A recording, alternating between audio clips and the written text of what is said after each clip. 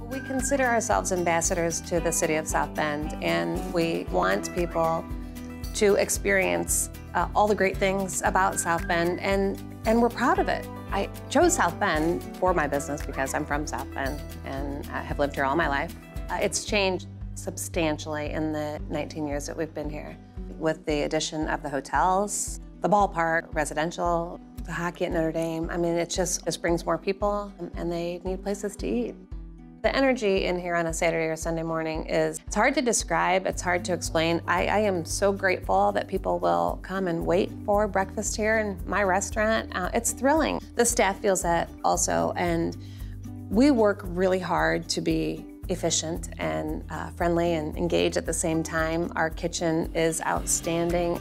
We are really excited about our commitment to this space, our commitment to downtown South Bend. With our expansion, we increased our waiting area, which was greatly needed. If people are going to wait for breakfast, we want them to be comfortable. They also get a Bloody Mary or mimosa or a coffee drink while they wait. We have a bar top where people are also sitting to have breakfast or lunch.